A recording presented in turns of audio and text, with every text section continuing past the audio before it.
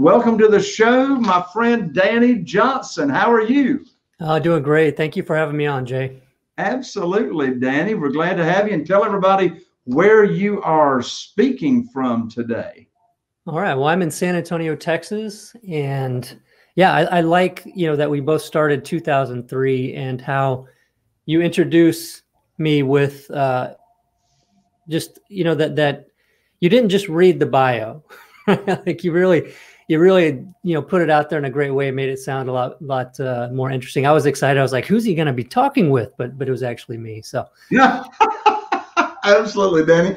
Well, we are in a mastermind together, and Masterminds, being a member of a mastermind, has just been such a huge part of my real estate investing business. I really started getting involved in masterminds. Right now, I'm in 3 masterminds. Got involved back in 2009, and so when you hang around people that are of like minds, and you're helping each other in your business, it's bound to grow, right?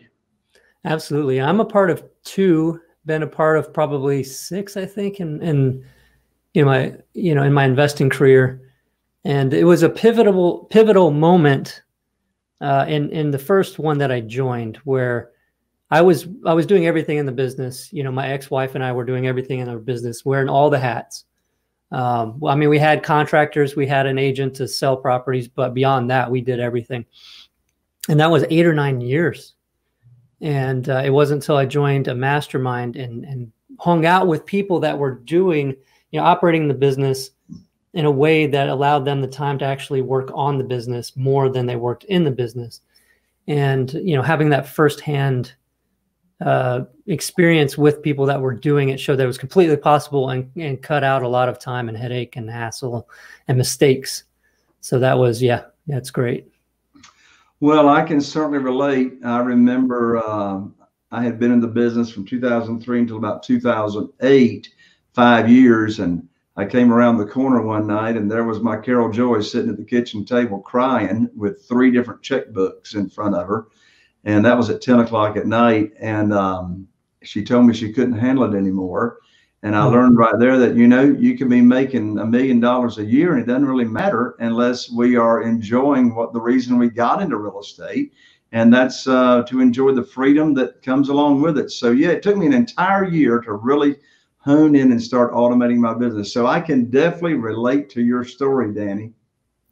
Yeah. It's interesting. I had a book that I put out a while back called Flipping Houses Exposed. And that was 34 weeks in the life of my business, where I documented every single lead that came in. And, I basically week by week was breaking down what I spent on marketing, where I did my marketing, the leads that came in, all that kind of stuff. But the thing that came out of that was, out of that 34 weeks, I generated 495 motivated seller leads. So these are qualified leads where people called or submitted on my website that they wanted an offer on their house. Guess how many of those I turned into a deal? Probably less than you would have desired. Right. I wouldn't bring it up, but yeah, it was about 11 during that 34 weeks. Woo! And right. Yeah. So that's about 1 out of every 45. And so a lot of people, got into this business after reading that book and would tell me it was so great because it showed me it was a numbers game. But it wasn't until a little bit later that I realized, when looking back, it was like I was killing myself trying to have more success by doing more of the same thing that I had original success with. So it was okay when, I was generating, doing maybe 20 to 30 deals a year. It was okay to be focused mainly on the lead generation, right? If I want to do more deals, I've got to get more leads. I mean, in my mind, that's how it was. I don't have a business background. I wasn't structured in business. And looking back in hindsight, it was treating it like a hobby. It really was just, hey, I'm having fun, I'm doing that, which is great, but it comes at a price. And that price is that hamster wheel of, having some success and trying to have more success by just doing more of the same thing without really dialing anything in, right? Really looking at the numbers. What's your conversion now compared to when you started? Well, now I'm actually back to, operating as a solopreneur with the real estate and just doing rental properties. But we did grow from that. We were doing everything and built a team. And we got to the point with the team where we were getting about 1 out of every 5 leads became a deal. So, well, that's different than 1 out of every 40 or 50. Right. So looking back, had we had the team, had we had the business dialed in, and this doesn't even require a team. It really just requires somebody to know what's going on in their business and fix the parts that are broken, because it wasn't so much the leads were a problem. It was what we were doing once the leads came into our business. Right. So, in addition to not only what you were doing with them, but what you were not doing with them. Right, that's probably that's the bigger issue, right? So what happened? What made the transition? Obviously the team helped, because as a one-man show, taking the calls, going on appointments, scheduling contractors, checking on jobs, you get to where you're having a lot of appointments and meetings with different people.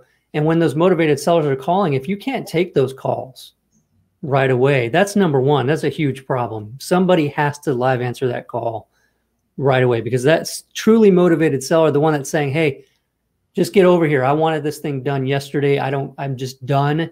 If you're not the first person that answers that call, whoever is getting the deal most likely, right? Mm-hmm. And so, having a way, no matter what you do, and I did this business 3 years part-time while I was a software developer working for a defense contractor, where I couldn't even have my cell phone with me at my job.